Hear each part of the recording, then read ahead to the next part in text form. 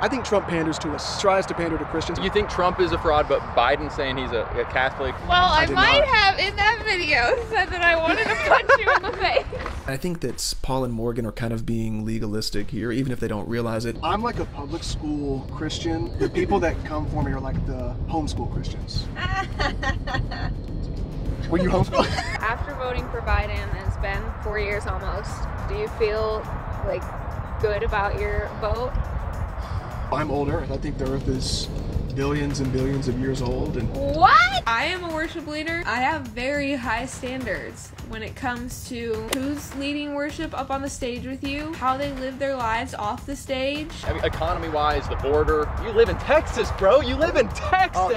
Don't get me started on the border, man. It's a very powerful thing to believe that you're the one that has the exact line of convictions and things figured out. You're 100% correct. You're so correct. Like, this is where the line is drawn. It's very powerful to believe that. It doesn't always make it true. The division between Christians online is immense. In this series, we will press into tough conversations, disagree with love, and humanize the person behind the screen. Join us as we discover the real lives of some of the most influential Christian figures. Hey, we're Paul and Morgan, and we can't wait for you to watch this episode of 24 Hours With. We had the opportunity to spend the day with Josh Benson from Church Chad. Huge shout out to Josh and Sydney for being down to film episode 3 while being 1 month into living with their new baby girl, sleep deprived in the trenches of new parenthood. Keeping it real, we've had online disagreements in the past. I may or may not have wanted to punch Josh in the face, so the question now is, can we squash our beef face to face? We talked through hot topics like Trump versus Biden, pro-life versus pro-choice, modesty, edgy Christian memes, and much more. Grab the fire extinguisher, because this beef is sizzling.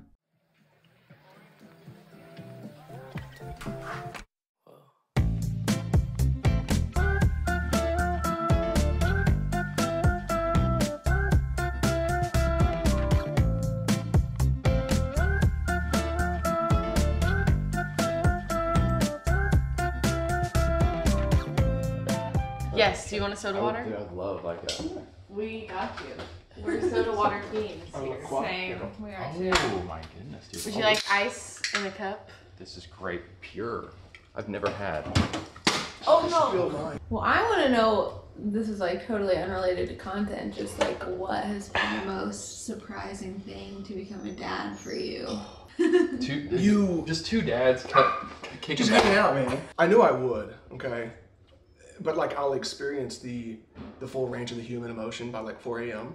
Like, I wake up and I'm tired and I'm grumpy and she's crying, and then I'm like holding my daughter and she's like cooing because I'm feeding her. I'm like, oh, you're so precious, I love you. I'm like crying, and then she just, poops her diaper, and I'm like, oh, but you're still so beautiful. Hey, we've only been here less than an hour, and I can tell this man is a good dad. Yeah. So if Thanks, we man. disagree on everything else under the sun, I will still... He's a good dad. I will put that on my... I'm kidding. No, it's awesome. Here, Morgan, you got me and Josh cutting the breeze about fatherhood. 2 moms. Get over there. 2 moms. Next to Sydney. So tiny. So Luca was little. 9.3 pounds, so I don't know what it is to have a small You're like, I child. don't know what an 8-pound baby looks like. My sister just said the same thing. Oh, that's her food. Here, you can eat first, because you haven't eaten that. Okay. I won't say no to that. All right, so we've had to kind of adjust morning routine film because, well, Josh over here gets up at 3 a.m. and we were not going to show up at his house at 3 in the morning. So, you know what I've noticed is we were in San Antonio last episode and they were like, we got to get tacos like for breakfast. Really? Like, that is not a common thing in Kentucky. And Really? we go here and you guys Breakfast are like, tacos are like tacos. number 1.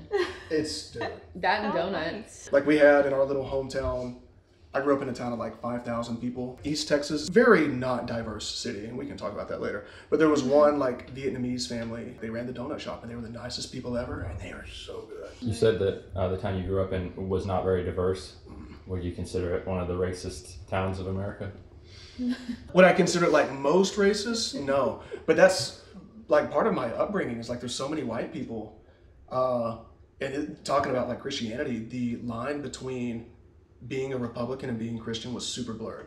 It's like you can't be a Christian if you're not Republican, And I grew up until I graduated like believing that. It's like, yeah, like we're all white folks, this is how things go. I think I graduated with 2 black kids. Going to college, like from that, was when, kind of around the time when Trump ran. And so I see all these people who, again, we're living in white person heaven, I guess. They're like our church's leaders or whatever. And they're super nice or whatever. They never said anything, whatever. But to your point, Paul, it was like sometimes they would kind of say something under the radar and you're like, oh, that sounds interesting. Then Trump runs, and like all these guys, men and women that I looked up to in our church, all of a sudden just kind of start saying the quiet part out loud. And I'm like, oh, like y'all are kind of racist. And I don't really want to be a part of this, you know what I'm saying? We had a guy in our town black guy, he's like a youth pastor in San Antonio now. Best dude ever. And Trump starts running, and he kind of voices concern about that. And then the town that like cherished him so much, like, you know, this is, like, we love this guy. All of a sudden, they're like, you know, you're not welcome at my house anymore. I don't know if you would call it like reformation or like deconstruction or whatever. But around that time, I really kind of looked in the mirror and was like, what have I been taught growing up, like church-wise, that was just like veiled republicanism?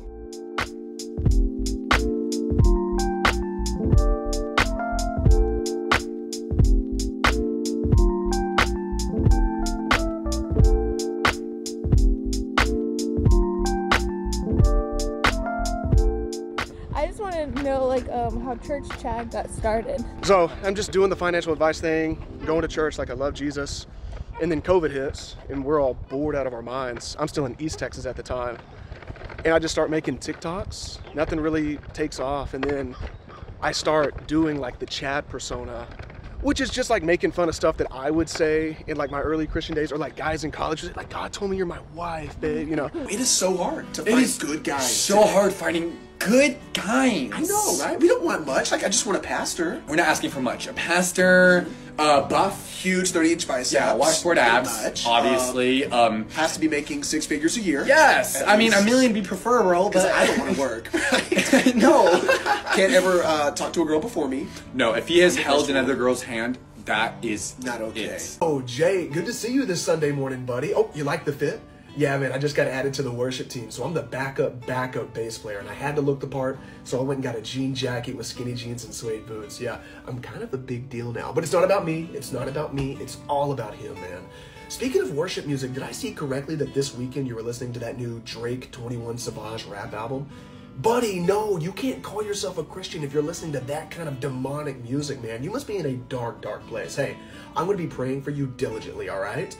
All right, Slugger, get out of here and go repent. Next day I wake up, it had like 300,000 views, and now we make stupid little cringe videos, you know, making fun of the cringy Christians. I'm guessing you've seen a little bit of this series. Yeah. You know that we don't shy away from the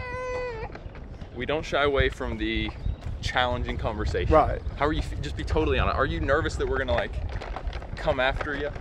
I wouldn't say nervous, because I think you guys, you know, your goal here is to have tough conversations, and I don't think you would have flown out here if you thought that I was going to like just kind of stroke your ego and be like, I was just kidding the whole time. No, you know? We're not having that. So exactly. We're going deep. What I was going to ask.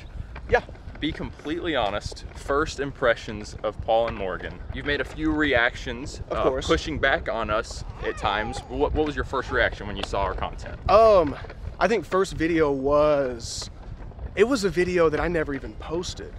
Because I think you guys were talking about sex. Okay. I really, if I'm being completely honest, I thought it was like, I thought you guys were being super legalistic. Okay. And I feel like some of the videos that I have posted, there's still kind of like that legalism aspects where I'm like I don't agree with much of this at all. Yeah. Well, I am excited to dive into those areas. Let's give our first impressions. Here, let me. You can say douche, by the way. Did you watch our response video talking about like cussing in music? And you responded to us, and then we responded to you again. I don't think I knew you guys responded. Well, I might have in that video said that I wanted to punch you in the face. Oh, that's okay. You're not the first. When you do get like people upset at your content, what is kind of the general things that they're upset about? Probably just that. So I think the thing that Christians love to throw around is like, you just want to be a part of the world so badly. You know, you want to you know, just toe the line with sin so badly. The best thing about being married is my wife is like my accountability kind of with, I'll show her like, you know, babe, what do you think about this? And there's been times when she's like, you can't post that, you know, and I'm like, oh, that's so funny though. Like when I'm making fun of like a super Republican and they think like the clitoris is a liberal lie or whatever. She said, I can't post that. I thought it was funny, you know? And so I've got that accountability, and my wife is like super strong spiritual Christian, and so already knowing like if she gives me the green light, I know that we're probably in a good spot. So when I see comments like that, it's just kind of like, I kind of take it back to like, I feel like you're just being a bit legalistic, and I think that that's the hot button, like you're just trying to be like the world, you know, are you really saved, Josh, if you're posting this? And it's like, you know, we're talking about, again, like, can women wear bikinis at the beach, or can someone say a cuss word in a certain context or whatever? And it's like, I think you're taking it a bit far. Salvation issue necessarily. Right. I'm excited to get into, discussing more of those specific topics.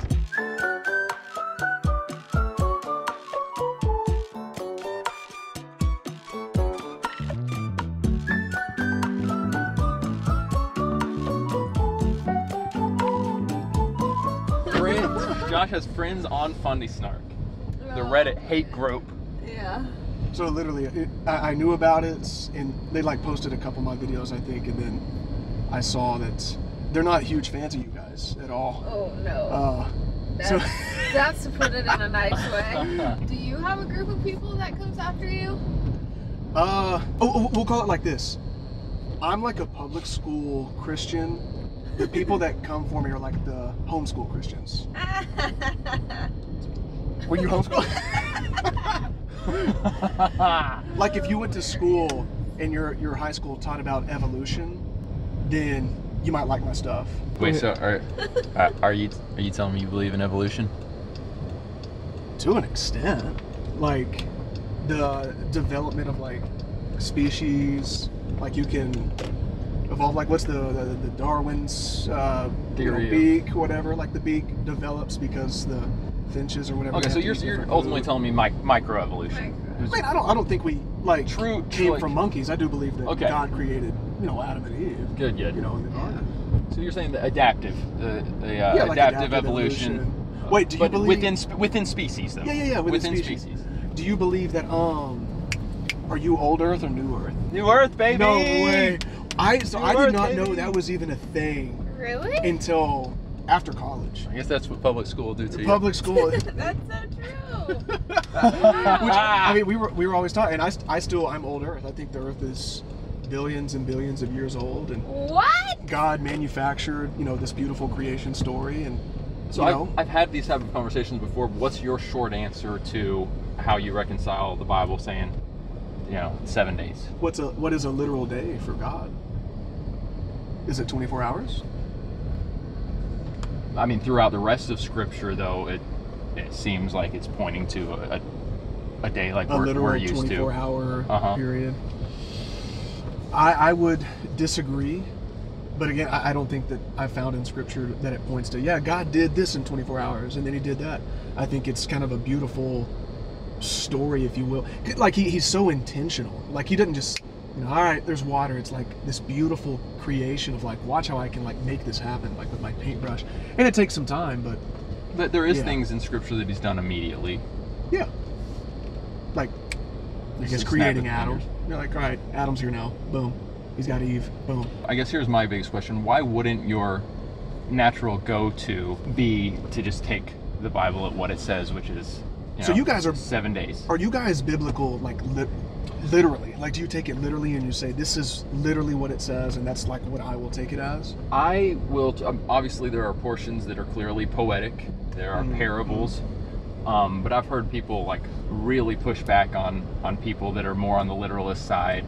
And I'm kind of like, if it appears that we should take it literally, I'm going to take it literally. If it's pretty clear that it's not that, and it's more poetic, then I'm fine with that. Where do you then, because I think that the earth shows signs of like age, and you bring into like dinosaur fossils.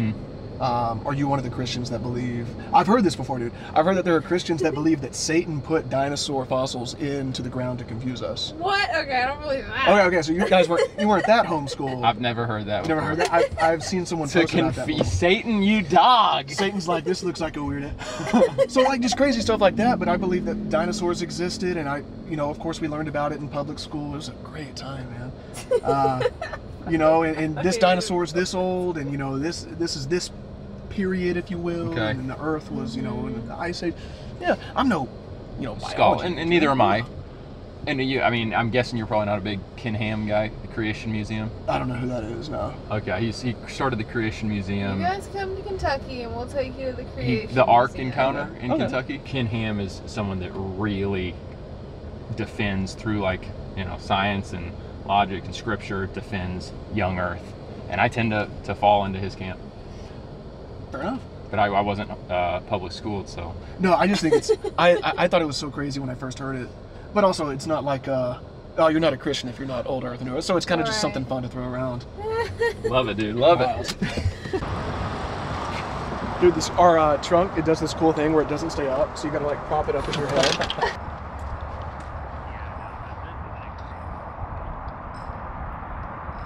Josh, start us off, my friend. We're going to get into some deep conversation on the course, but let's let Josh focus in on hole number one.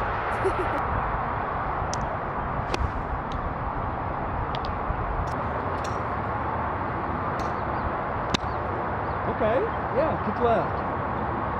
For my first shot, I'll take that. You're a natural shot. He said I'm a natural. This is the veteran. Hey. So I thought it was interesting, Josh, you were talking about growing up and then you saw people within your church and your community hardcore, Christian Trumper, kind of inseparable almost. And I do feel bad about the black dude that you said started getting some real heat for articulating differing views. I mean, that's a shame from the church community. But I will say I posted a reel, I don't know if you remember this, a while ago, back when I was posting more of these types of reels, and it said something to the effect of, I do not see how a Christian could vote Democrat in today's political landscape. Funny. Yes, but not funny, haha. Funny weird. And you actually commented on it, and you pushed back on me fairly hard. Yeah. And in your pushback, I can read the pushback, but you actually said in 2020 that you voted for Joe Biden, and that Biden, his morals lined up more closely with your morals, or something to that effect. Sure. I'd love for you to expound. I mean, just off the bat, it's tough to vote for a guy that has trials already, if we're just calling a spade,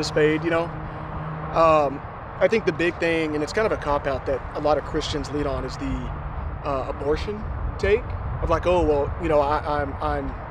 adamantly pro-life. I can't vote for, a Democrat.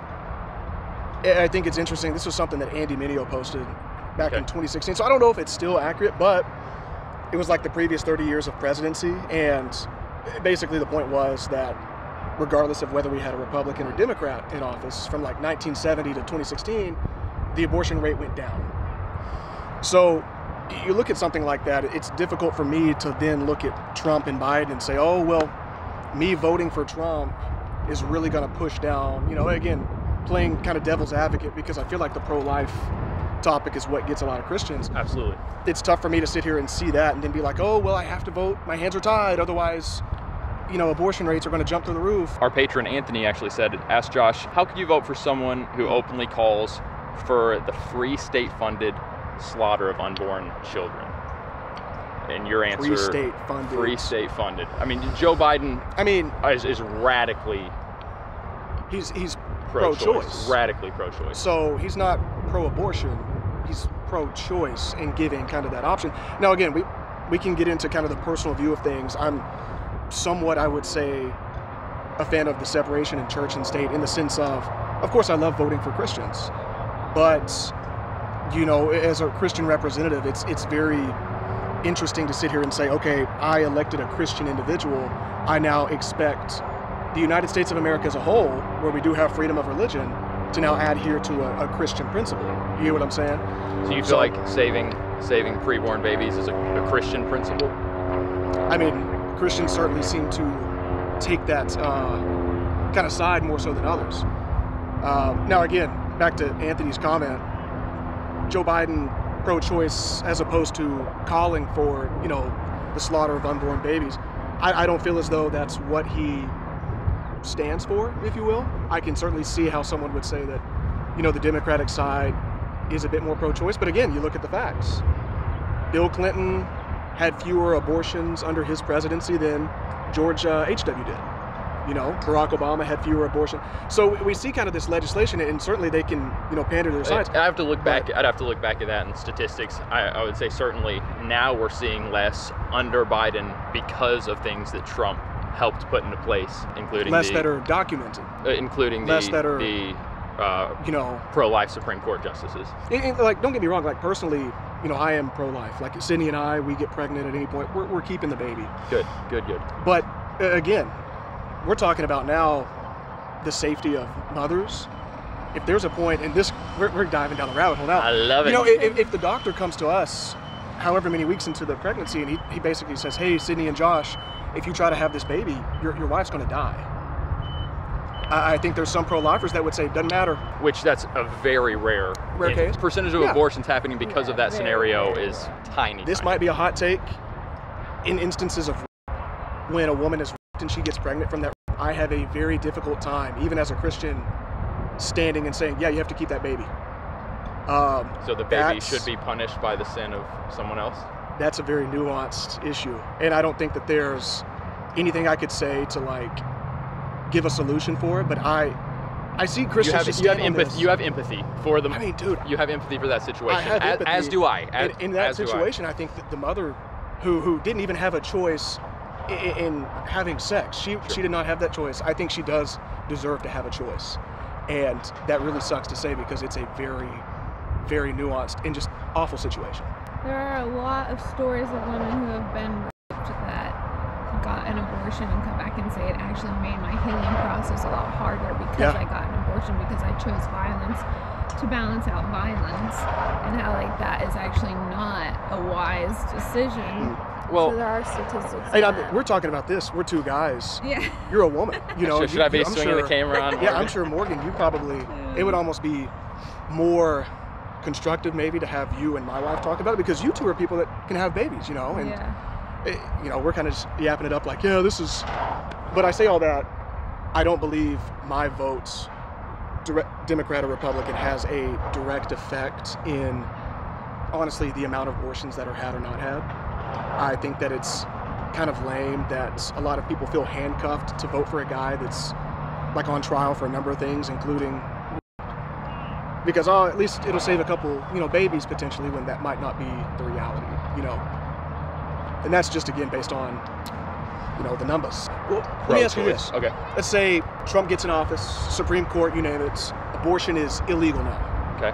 Do we think that now the number of abortions, like, just stops? People stop having abortions? I would say, I mean, you look at places, conservative-run states, where it is, the abortion laws have gotten a lot more strict, and the amount of abortions is significantly decreased. Now, here's the catch-22. Sure. The amount of reported abortions, right?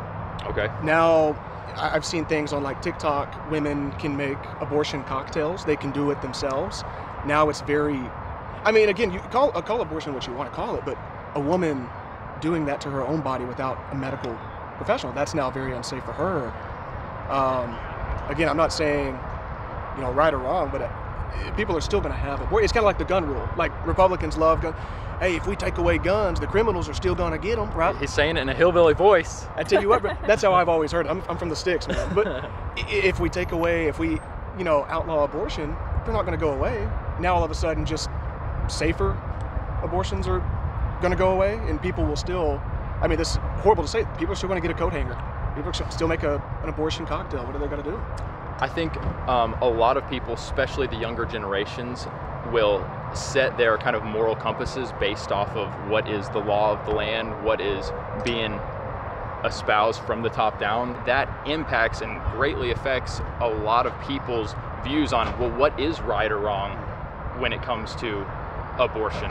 So when you get a president, and I'm not saying Donald Trump is the poster child of pro-life, even though I do think he's a pro-life president, at least he says that, and he's put things in place. When you put someone in office who is standing for pro-life versus someone who's pro-choice, pro-death, it is going to impact the way that the common man, many common men, many Americans see this issue. That's another reason why I would say, man, like, it's a big deal to have someone who's pro-life in office for someone who's pro-choice. But you keep doing something kind of interesting in your conversation there, in that you're equating instantly pro-choice with pro-abortion or pro-death. Okay. When I still do believe women are very intelligent, and women, quite frankly, probably have a much better emotional kind of feel than men do. And so I don't think that giving women the ability to choose necessarily is taking a pro-abortion stance, or a pro-death stance. It's just saying in these instances, talking about, again, like women are raped, there's incest situations. I mean, dude, it's a nuanced topic. I just think the people on the other side who are very against pro-choice are not necessarily saying like women shouldn't get a choice to do anything in life, but they are saying it should never be a choice to end an innocent baby's life. Like you should not have that choice. Like no one should have the choice to end a baby's life, no matter what the circumstances. And that is like a hard thing to say, but like cases are very, very low when it comes to abortion. Like that is the least, like one of the lowest causes of why a woman gets an abortion. It's almost always circumstances / life, like where they are in life. They're just not ready to have a baby. Like that's the #1 reason women are getting abortions. And so I think like for people who are pro-choice or pro-life, they're not saying women can't have choice, but this just specifically is not a choice to be made. Like you don't ever choose life or death over an innocent being. Well, and then and thank you for saying that. Yeah. This then gets even more into the weeds of, okay, so now let's say we have a woman who, below the poverty line, okay, she's pregnant, she lives in a state where she can't, make that decision, she has the baby, now that baby is in, an orphanage or what have you. Then this takes it, I know I'm kind of going down a rabbit trail, but I think that one thing that kind of sucks is that we see this really rah-rah pro-life on the Republican side of things, but there's not that same call for, change or reformation in like the orphan side of things. Because let's be honest, a lot of these women, if they do have to stick with it, they're not going to keep the baby. Yeah. It's going to be an orphan. Yeah. And we're talking about quality of life. We're talking about a kid that doesn't know where their next meal is coming. And again, I know that that's not the answer, and that's not the ultimate way to say like, see, pro-life is wrong. Well, and I but think that's just a whole other part of the nuanced issue. Many pro-lifers are agreeing with that let's do what we can. Let's put our money. Let's look for ways to make the adoption process, to make the foster care systems healthier. In Lexington, Kentucky alone, the wait list to adopt a child is 2 years long because there's not enough people like giving up their babies for adoption. And I would say that that's probably in most states is like you hear, I've been waiting for over a year to adopt a baby. And so it's like people are choosing to abort their babies when they don't even realize like they're not getting the information of there is help out there in the world. Like there are believers and non-believers that have created facilities and just resources that I think like if you go into Planned Parenthood, you're not going to hear about those resources, which is a pretty common thing that women say, like, I didn't know that that was an option. I didn't know that I could do this or that. Back to the original thing, I don't think that your faith hinges on who you vote for. I think that this is probably the most nuanced topic of really what divides, like, oh, this is why. If anything, I think that we could agree on, it's kind of a call for little government in a sense, because the situations in which, whether, like we talked about, mom's life is in danger. Is it convenience? The situations are so specific. Is it really appropriate to have a nuance, or not nuance, but a blanket no just across the board? Because, kind of the same side of that, we've heard stories. My wife is very passionate because she loves, foster kids and stuff. We've heard multiple stories about, mothers that are being forced to carry babies to term that are like endangering their lives. Like they love the baby, they want to, and it's just like, and so I think that's just all that to say, that's why I lean to the choosing side of things, because I love America. I love freedom. Yeah. This freedom is one of the most difficult ones to talk about because it's at the expense of two healthy parties, you know, and only one of them can speak. Yeah. But yeah, that's kind of where I land. Abortion aside, after voting for Biden, and it's been 4 years almost, do you feel like good about your vote? It was. It's less fun. Like Trump, I'll say this about the guy. He's an idiot. He's so funny though. Like, you know, the speeches he would give and the things he would tweet. He is comical. But all that to be said, you know, I work in finance, so I'm around kind of that side of things. I do think that I made the right decision. There are a couple of things that Trump had kind of in place, tax bill wise or what have you, that are still, you know, more or less his doing. And, you know, I don't really have an opinion, pro or con on that part, so to speak. But yeah, I do think I made the right choice. Oh, I like that. That's get in there, get in there. Oh, come on back down for him. Golf claps, golf claps. Good shot, dude. That looked good. Morgan comes to this side of it. I'm gonna try to beat Josh's. I like looking at your feet. Okay, thank you. That's perfect. That's good.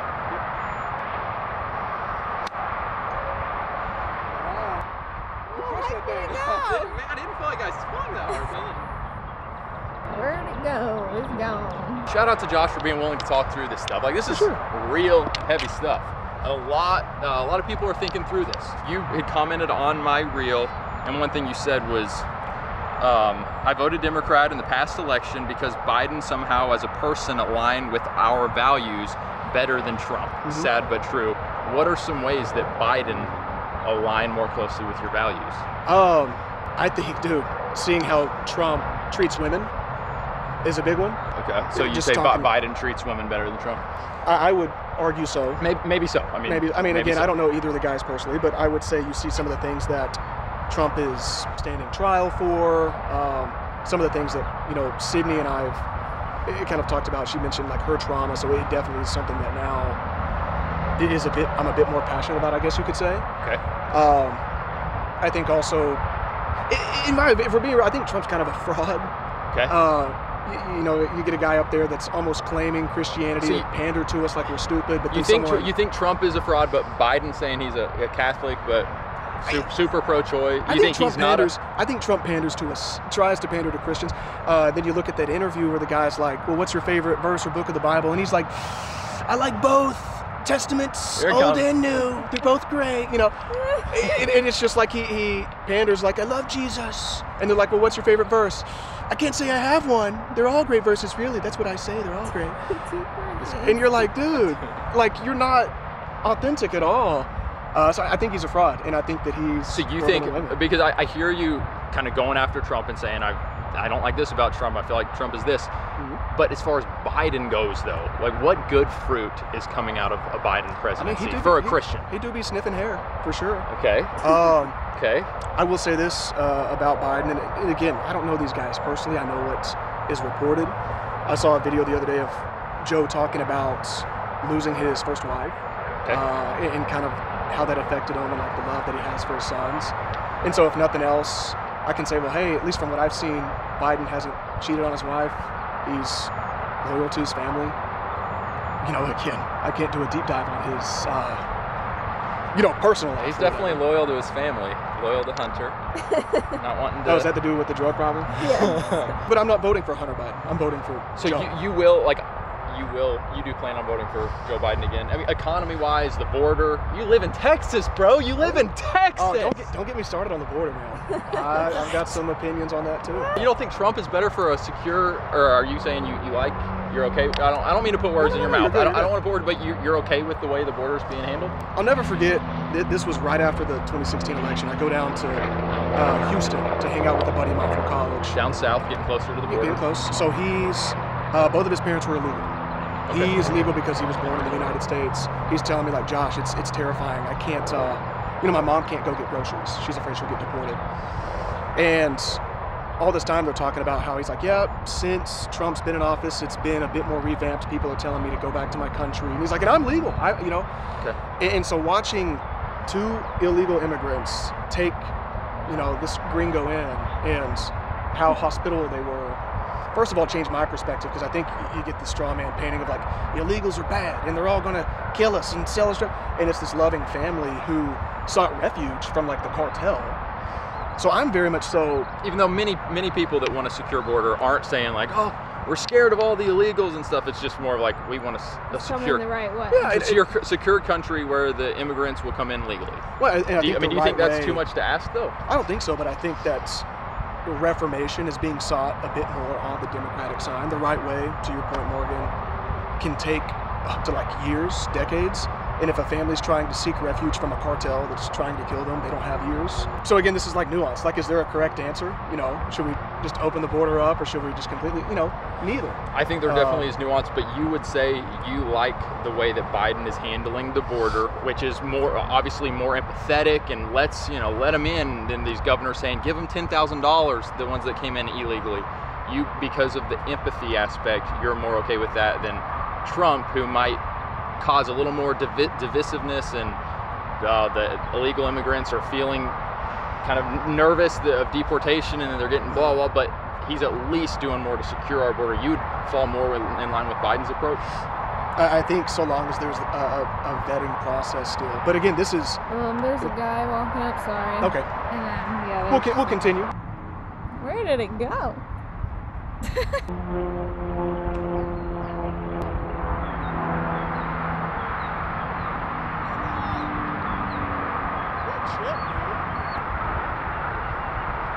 Get in there. Get in there. Okay, that was a good shot, but did you see my shot? That was pretty stinking good.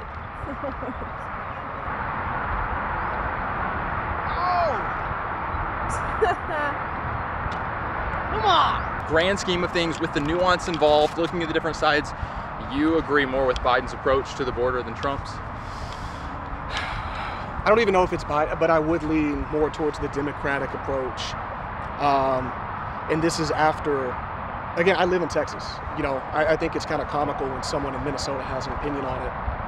Or someone in Kentucky? I mean, Kentucky's at least a little closer, but I think it's ironic. Like, a lot of my friends are Hispanic, a lot of friends in college, hearing like their stories, meeting people that are like actually illegal immigrants, and watching how they treat me, the things that they say.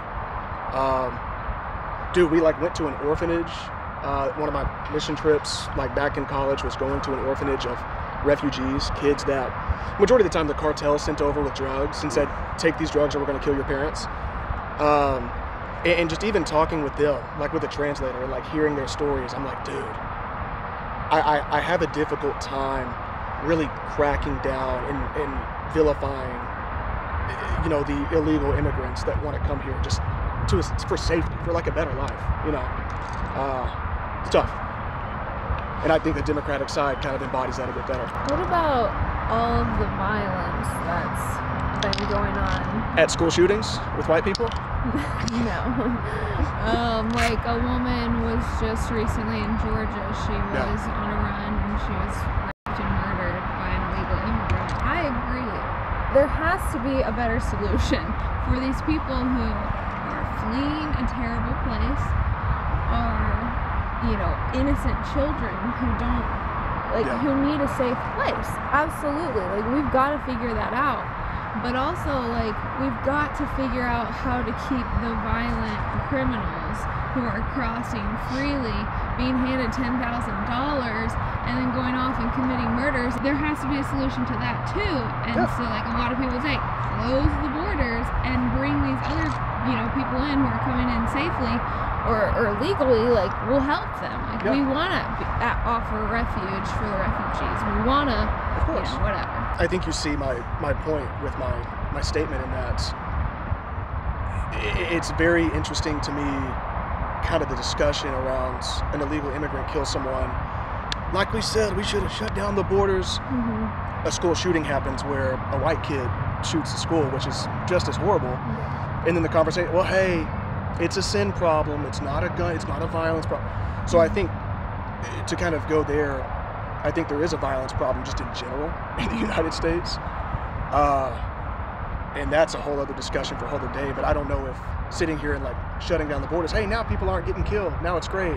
Yeah. when I think that the vast majority of immigrants coming from South Border are not killing people. They're just trying to make an honest living, which is great for the economy. All right, well, a more empathetic approach. Let's golf.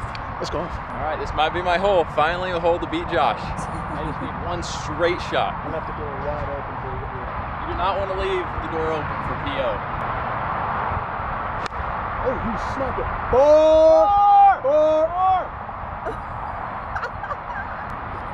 Dude. So much for you beating Josh. You trying to kill that family? Hey, silver lining, that was a good shot. You almost killed a family, but that was a great shot. Nice. Oh my goodness, boy. Golfing is done. We played 6 holes. I was hoping that I could beat Josh on 1 hole. It was very much in the realm of possibility. It was close. It was close. But I couldn't. One time I had a nice shot, but it hit that big silver pole. It hit that kid. And we hope that kid gets better. We do. Hey, that was a good time though. Good time on the course. Hey guys, we hope you're enjoying this episode of 24 Hours With. We have seen so much division online between Christians, and so we decided to do something about it. So here we are having real, raw conversations, all for the sake of unity. But we can only keep it going with your help. If you guys are loving these episodes and you believe in the mission of this project and you want to support it, become a patron at any tier. But if you're looking to get exclusive behind the scenes content, helping come up with questions for our next guest, and get early access watch parties, we would encourage you guys to become a patron of the 24 Hours With tier. Go to patreon.com/PaulandMorganShow. The link is below. Woo! Cold girl over here, postpartum. Oh, yeah. What was it? Chandler Moore posted like a wedding carousel from their wedding, and his wife's like throwing it back on him. They're just dancing, and his caption was about them twerking and having a great time. I loved it. I thought it was like, yeah, man, celebrate your wife and like your marriage. So I'm assuming that your response video you made to us was just saying we're being legalistic. Pretty much, yeah. Tagged his wife, H. Grace Moore knows how to twerk. Hashtag hallelujah Jesus. When I first saw this picture, I have to say, I was flabbergasted. You were off the heezy. I was not okay. Look, I am a worship leader. I have very high standards when it comes to who's leading worship up on the stage with you, how they live their lives off the stage, and how they represent themselves as a Christ follower. I am like, Chandler and your wife, you guys within, the confounds of your bedroom, go have fun. Crazy. Go crazy and enjoy each other. Songs of Solomon level. But once you post it for the public to see, you're inviting other people in. Chandler, there's our newlywed. Hey man, congrats on getting married. Can't thank you enough for letting me come to the wedding. It was gorgeous, man.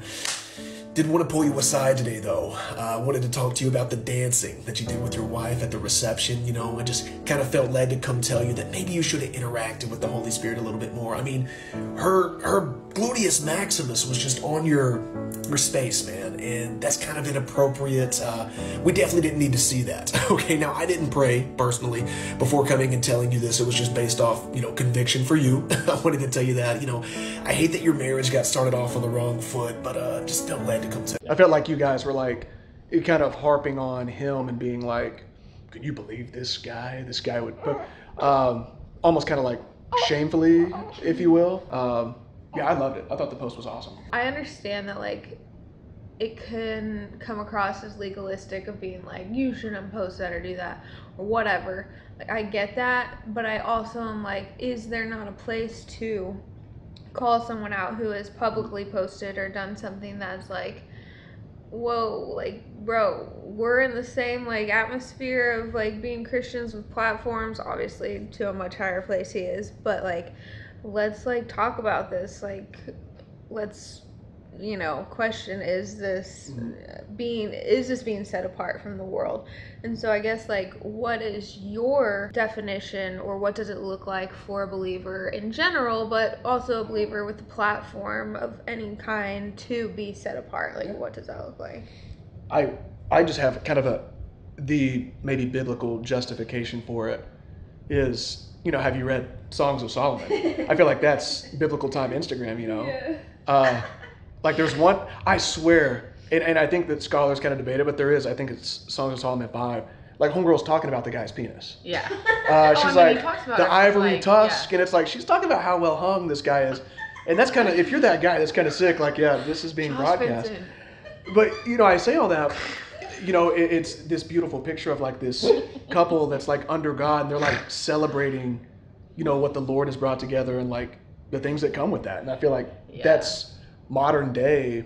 You don't need to be sitting there posting booty. Going off of the Chandler Moore topic, like the one difference that we are like have grown up with, especially in Texas. So like Texas is like, when we talk about Southern Baptists, like Southern and more of those, like when we talk about the things like in sex, we've had friends who got married and then like really struggled to have sex because they felt so unclean. Yeah.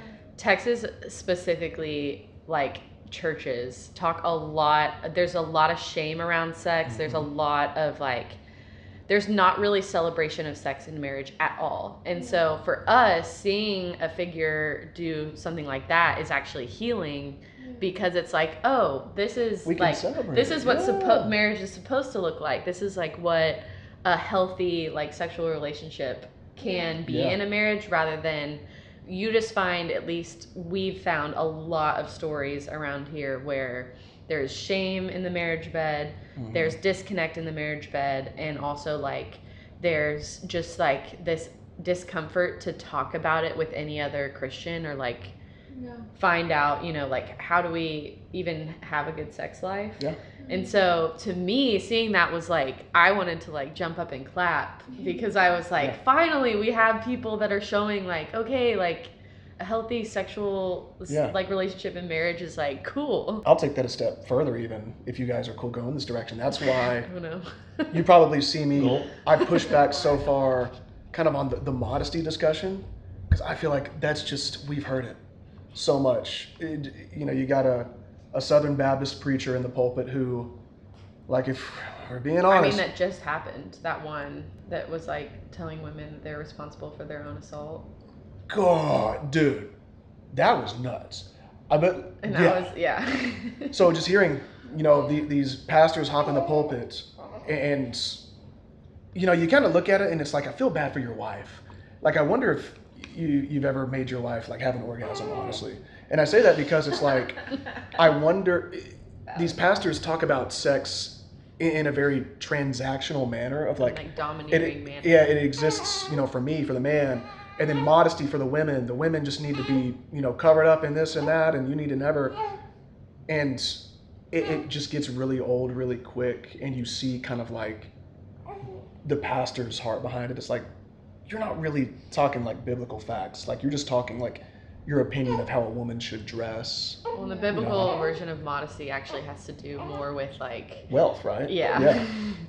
So when you really break down the like Greek and Hebrew version, it's less about what, there's like an American version of like what we have deemed as modest and not modest. That's kind of explaining why you probably, that one video of me poking fun, because I feel like now it's not just pastors. It's like, I feel like any guy with a microphone now, like you weren't the first guy that I heard have a podcast and talk about modesty. There are varying levels. So there might be a bikini that is more modest than another bikini. Absolutely. As I was looking for a wife, I was like, I want a woman who is stylish and modest, who can look good in a swimsuit, but still not be showing everything. I think Michael and I both would appreciate a woman that is showing some, is discretion the right word? Discretion? Women, you are called to like think about your brothers and think about, and try to help them to not stumble, to stay pure. And it falls on the guy too, to be like in the word, be asking for God's help to stay pure, to not fall into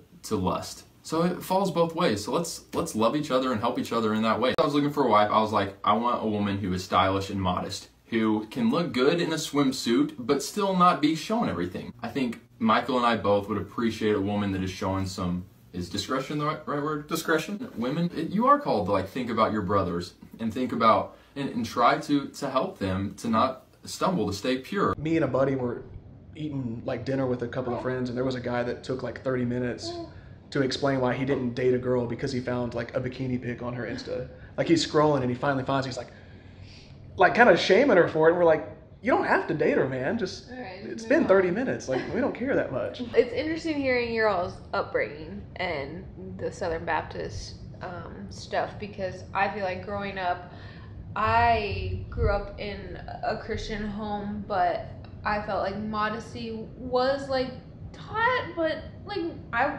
remember my mom taking me shopping for a bikini the first time, and I was like, what, Mom? Like, no. And so like that was not ever a thing in my house, and then I kind of became a woman myself and like came up with thoughts and opinions of my own. And like with modesty, like you said, you know, it's more about wealth and how you act and how you portray yourself and how you love people around you, biblically speaking. But I think also there is an aspect of like kind of what I said a bit ago of like, how do we set us apart from the world? And like for me, if women who are, you know, not walking with Christ are out there, you know, wearing bikinis, showing off their butt cheeks, like whatever, I personally am like, I'm not gonna do that, because I want to be set apart from what the world is doing. And it's not and I want to be seen as better and higher whatever than them, but it is I want to honor the Lord in all areas of my life, and that goes along with my body, and my body is my husband's, and so I'm not gonna like show it off to the world, because I don't need the world to see my body. You know, I think this way, but that doesn't necessarily mean other women are gonna think that way. And I trust that a woman who is walking with God is going to, you know, seek Him when it comes to like, what do I wear? Like, what do I, you know, how do I carry myself in fashion? Like, it's, you know, whatever, call it legalistic or not, but I think we should be seeking the Lord in literally every aspect of our life. Like the music we listen to, the shows we watch, like seeking the Lord. Not that it's like, I have to pray for a week to ask God if I can watch Suits. Like, but, you know, whatever. Yeah. I was listening to like this podcast with N.T. Wright. He's talking about the story of the adulterous woman in the Bible. And the first thing he says it's very ironic that the title is quite literally just the story of the adulterous woman when it takes two to tango. So it should have been the story of the adulterous man and woman. It's not the Bible that did this, but we see kind of Christianity almost adhere to the societal norm, even way before Jesus, of like, we need to kind of shame women a bit, look down on women a bit more control on women. Like, look at this adulterous woman we need to stone. Forget the guy that participated in the sex. He's fine. He's just, boys will be boys. When I hear just a multitude of guys just talking, and again, Paul, you were not the first one. Guys that just keep on harping like, ladies, this is how you should dress. Fellas don't want a guy or want a girl that dresses like this or that. When to your point, Morgan, exactly right. Like, it should be kind of on every woman and man. There's a lot of immodest dudes I see kind of in the gym, you know, shirtless, you know. It should be on every woman and man to kind of like personally just like interact with the Lord and be like, how can I best have like a modest heart posture with you? And this is kind of my personal opinion. I don't know if you find this super biblical. When it comes to maybe gender specific issues, if we're talking about how women should dress, I always lean to the side of a woman should have that conversation with a woman and like man with a man. I saw a post again on Twitter. This statement was, men, you're responsible for your eyes and your thoughts. Women, dress modestly. Would you agree with that? Mostly. Like, mostly. Because scripture is very, very clear. Jesus, like, gouge your eye out, dog. Like, if you got a problem. And then when we talk about dressing modestly, see, I still hear you say that. And my mind goes to it of like, I know. And I know you're not saying this, but my mind's like, Paul's asking, or that tweet on X is asking women to literally like turtlenecks in July, pants only. There's truth in that statement. But again, like, was it a man that said that? Probably. At some point, it's just like, we're always talking about women, and it's like, can men address men for a second? Yeah, when you're going to and address don't like. I would like to see one time where men hold other men accountable and don't bring women into the conversation. When are we going to address the Christian fitness influencer that's like shirtless in the gym? Because women like whether we believe it or not, like women are constantly being like under a microscope of like what they need to do, and whether they ask for it or not are being told what they need to wear, what they need to do. And it's like, I would just really like find so much peace in seeing men like make one statement, like holding other men accountable to their role in Christ and their role in the church and their role with women without bringing women into the conversation. Yeah, this is good. This is interesting. You mentioned kind of specifically when men talk about modesty and weigh in on modesty, on women's modesty, there's oftentimes an underlying current of shame. We made that video, 2 men weighing in on how do we feel about women wearing bikinis? Mm-hmm. What are our thoughts on that? If we're looking for a spouse, is that something that we think about? I'd be curious, Morgan, kind of after engaging now a little bit into this modesty discussion, did you feel like there was, as a female, an undercurrent of shame there? Or Morgan, like you, again as a female, do you agree with it? Let me hear it one more time. I was like, I want a woman who is... So I hear that, and I'm still kind of like, I agree with what was said there. So I'm trying to figure out where are we just seeing it differently? Or where's the kind of... I can definitely see why a woman would listen to that specific clip or that video in general and feel shamed. And I would say my guess is the shame that they feel is not just from this video, but it's like bringing up all the stuff that they've heard in their past, growing up, over time. Yes, I too have heard over and over, it's my fault if a guy stumbles because I was wearing something that made him stumble. Like, it's my fault. I have to be careful. But I didn't grow up with, I think, as much as like what you were hearing. Like, so for me, like I hear that and I'm like, makes sense to me. Like, I get it. Like, yeah, I want to honor my brothers in Christ. Like, I don't want to cause anyone to stumble. If they do stumble and I know that I've done my part, like in honoring the Lord and what I'm wearing, like I don't take that for 1 second on myself. But I can see many women who do because of what they were told growing up. They're like, it's my fault though, it's my fault. And so like, yeah, I don't have that upbringing or those thoughts in my mind. So for me, no, I don't feel shame when I listen to that. There have been things in the past that I've heard from men and women that have made me feel shameful for many different things, but that was not one of them, no. And plus too, his heart. Right, and yes, that's that too. Yeah, the part if you don't that we know can't discount. heart. And it's not even. Let's say, Paul, you put it like so eloquently. Like, let's say no one has ever said it like you did in that podcast. like modern day theologian type. Like, people are hearing this. Like, wow, he has such a way with words. Even then, it's the fact that we as men have like dug ourselves such a hole that even if you put it so eloquently that it's perfectly said, it's still the fact that it's coming from, here's another modesty take from another guy. Talking about that clip, it just kind of seems like, and I think meeting you, like, I think you guys are like the coolest people ever. Like, truly. Clip that. So it's like, and knowing where you're coming from in that clip and everything, like, it's really cool. When I hear just that clip pulled apart, I hear another podcast talking about women's bodies, whether it's modesty or what they want them to look like, or what shape they're supposed to be in and what they're supposed to wear. Sitting down with y'all, I don't think that you meant it like that at all. But like, I just hear that clip and I instantly am like, why are men still talking about women's bodies? What if I No, go please. What if I told you that like 100 women messaged Paul and Michael and were like, hey, can you make a video on like your all's thoughts on modesty? Like, would that make you be like, kidding. oh, well, then you should. No way. No, honestly, like that does.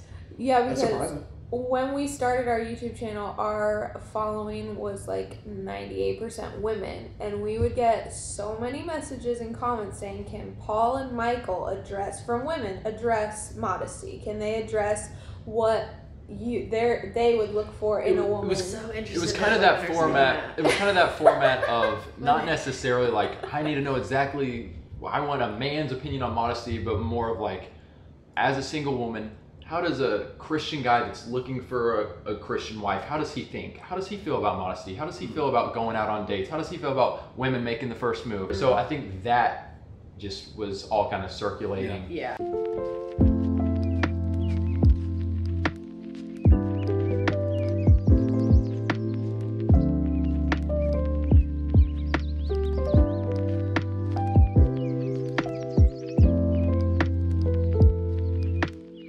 Like, I would do laundry and just like leave my laundry in the dryer for like days sometimes and just pull out of the dryer. He's like immediately out. I'm the same. Why would you do that? Because it's like a fun little way to delay folding. No, because then when I go to do though. laundry, then it's sitting there and I can't. And if I dry want to my like clothes. a warm sweater, Okay, they'll just be in there. hey, I invite the comments. I invite you guys. You do a load of laundry. It's sitting in the dryer for days. You get it out to where it's incredibly wrinkly. It makes no sense. Church Chad makes a lot of Christian. I mean, the whole focus is Christian comedy, pushing back on that Church Chad guy who's just cringe. Are you filming? All right, let's just get this over with.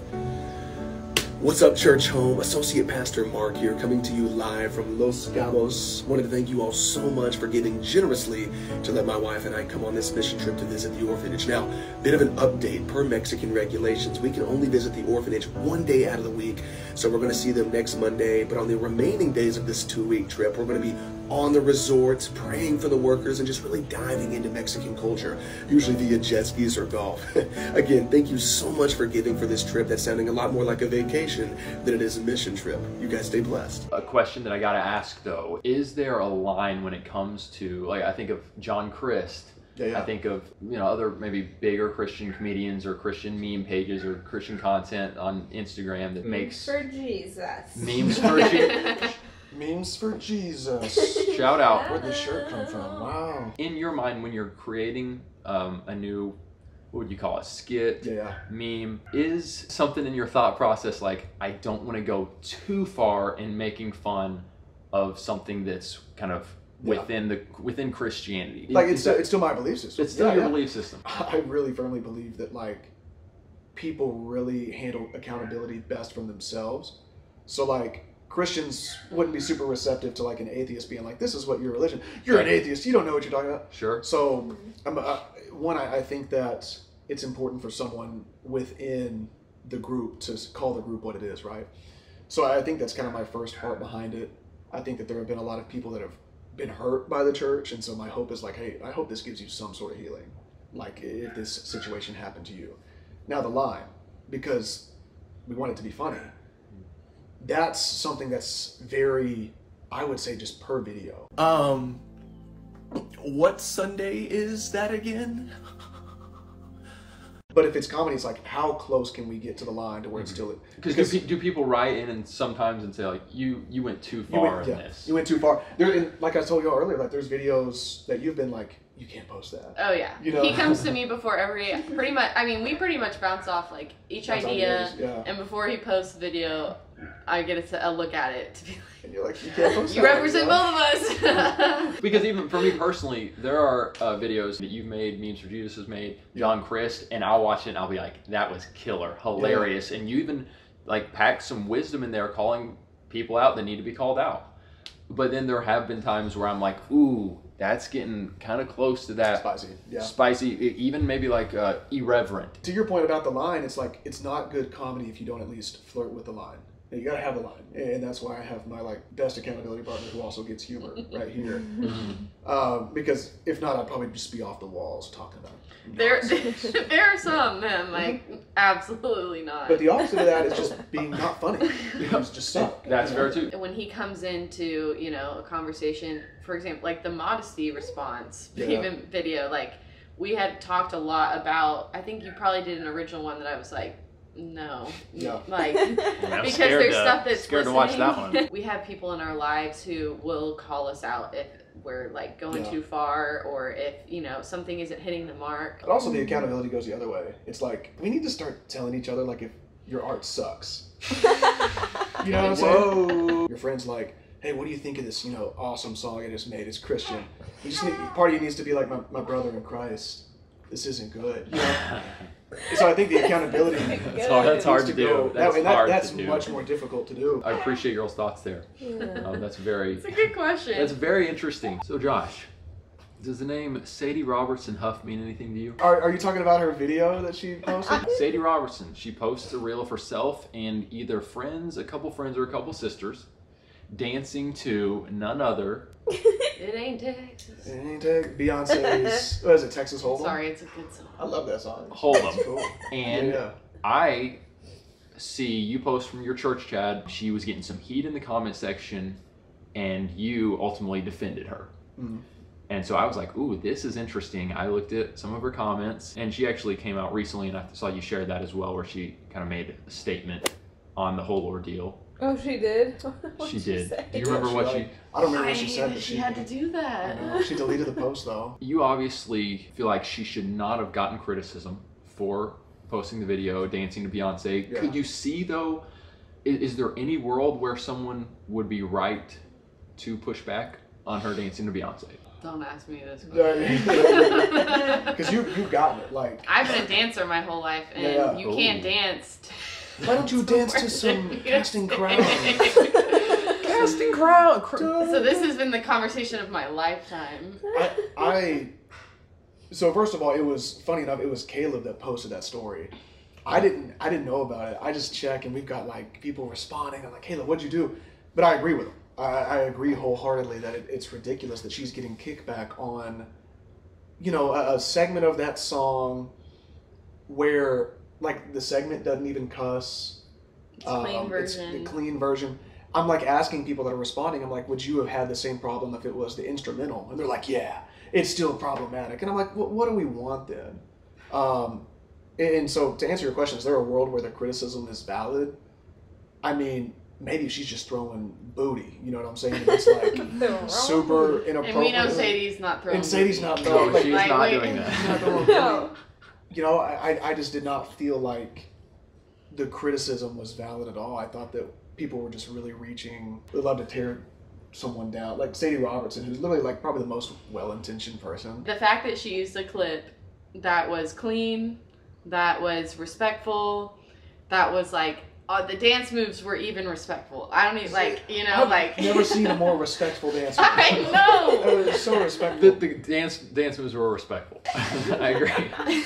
So, I totally get your all side. I guess my wondering in the recesses of my mind is there any secular music artist that she could have posted herself dancing to that you would have been like, yeah, maybe for this Christian influencer, a significant Christian figure that goes and she teaches at conferences. I'm going to go all the way to the extreme just because I want to see if there's a world when you, specifically Josh, would say like, no. Sadie Robertson and her sisters or friends post a video. I don't think you do. You might.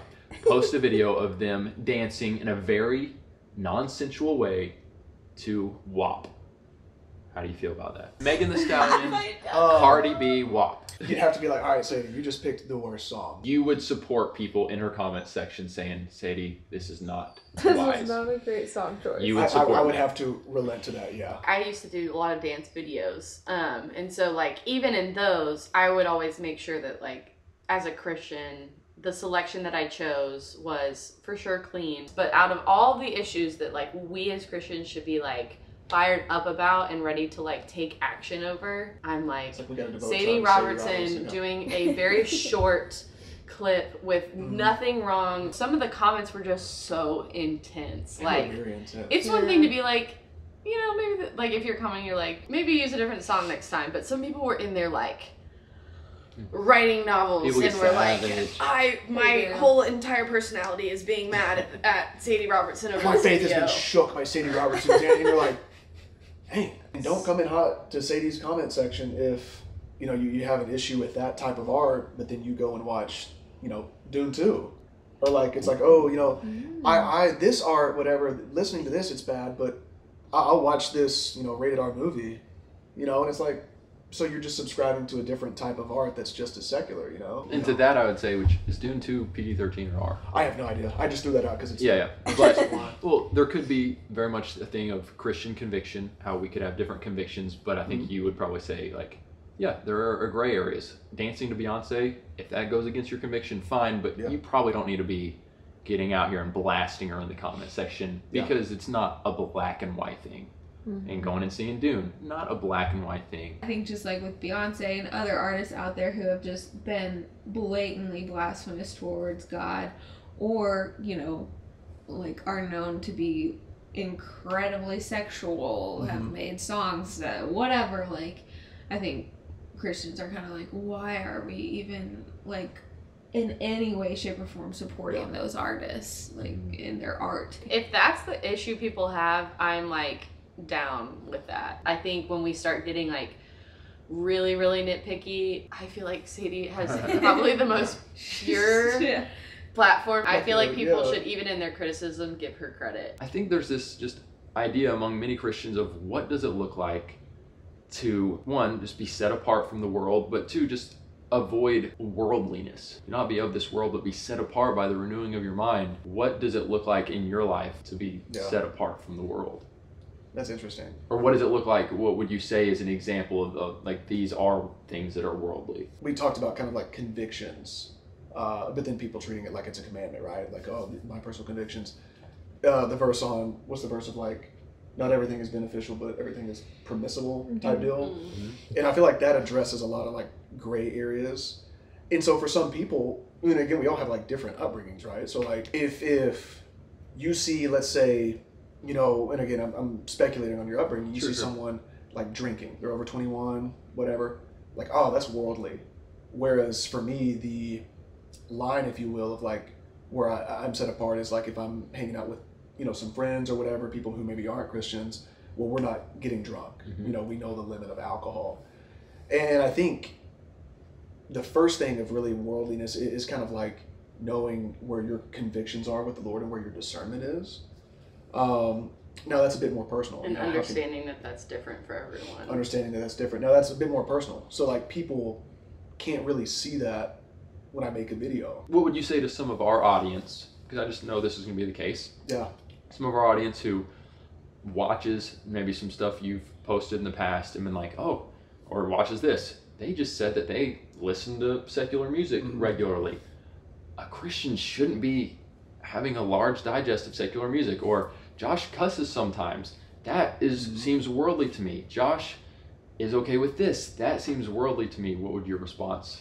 I think it's like what Bryce said. It's like it's a very powerful thing to believe that you're the one that has the exact line of convictions and things figured out. You're 100% and you're correct. so correct of like, this is where the line is drawn, and like, you know, essentially you're compromising your walk with Christ if you're anything but this. It's very powerful to believe that. It doesn't always make it true. And it's most certainly probably not true that, you know, you have it figured out and everyone else is, you know, super wrong. I get, because growing up, you know, super Southern Baptist, but also kind of my parents being strong believers and things of that nature, and small town, you know, people are watching. I get kind of the feeling of like, how could they do that? And then how could they, you know, be a Christian, you know? How could they, you know, partake in this? I think just from my end, it's just kind of like, to the people watching that are like, this guy's so worldly and questioning my salvation. It's like people have different perspectives and different life situations from you that mold who they are, and even more so kind of that reflects on their walk with Christ. You know, the problem we run into is oftentimes, and this is kind of where the legalism comes in, it's like it's almost never presented like, hey guys, like, this is just a personal conviction of mine. Take it. It's always, this is Bible. If you are a Christian and you do this, but also we were talking about it too, like what gets views, what gets. Oh, now we're getting into that. Christian, you know, blah, blah, blah. And so the more explosive the title, the more explosive the thumbnail, the more black and white. You're going to hell if you do that. And it's like, outrageous how much people want to shout that for real though. It does feel good to tell someone that they're wrong and that you're doing better in your own life. Feels great. At the end of the day, like what you're bringing up, like I do think that there are points where people have to say, like, is this furthering my relationship with Christ or is it hurting it? Yeah. And if it is hurting your relationship at all, or it's not, like, then you got to get rid of it. Yeah. That's bottom line. Love it, dude. Well, how can people support Church Chad / you personally? Where can they find you? How can they support you? You can find Instagram, it's Church Chad. TikTok, you can probably just put in Josh Benson the rapper, at Sydney Michelle Benson. Yeah. Sydney Michelle Benson. She makes great little like lifestyle videos and stuff. But then I drag her into my comedic bits. You've made me more funny over time. We will link all of these links below. How do you guys feel now that you know, we've hit into some pretty deep, heavy topics? We live for this stuff. Like it's been like, I'm so glad y'all came in town, and like I would like totally hang out with y'all again. Like I think you guys are awesome, and it's like it's really cool to meet other creators, and like we don't always have to agree on everything to like see how incredible of people you guys are, and like your heart for the Lord. Like I know you guys love the Lord. I know like you're a great mom, you're a great wife, husband, father. And so it's like I respect you guys like from that point, and those are like the biggest points alone. And it's like we'll probably continue to disagree on things, you know. But I appreciate you guys, you know, taking the time so that we can have kind of conversations around this. And you know, maybe people in my audience will like be like, yeah, they make good points, and maybe y'all's audience will be like, maybe that guy's not as bad as we thought. Yes. You know, we can kind of just be a little bit more unified. You know, we can unite. Yeah. You guys have been seriously amazing for inviting us into your home with a 1-month-old. Bravo. If someone asked me to do this after 1 month postpartum, I'd be like, are they freaking insane? Like, no. Language, Missy. Amen. Thank you. Appreciate you guys. Appreciate you guys so much. Of course. So good to see y'all. Our time with Josh and Sydney was a lot of fun. Still agreeing to disagree on certain things, we walked away with new information and a sense of unity. We hope you feel the same. We think the beef was squashed and a new friendship has begun. Josh did agree he would never make another meme criticizing us. Just kidding. Bring it on, Josh. We can't do this without your support.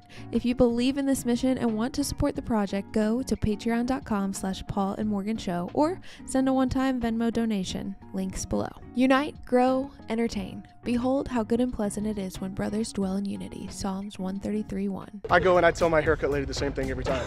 Me too. I just show her a picture of one of the guys off The Bachelorette, and I'm like, let's do something like this.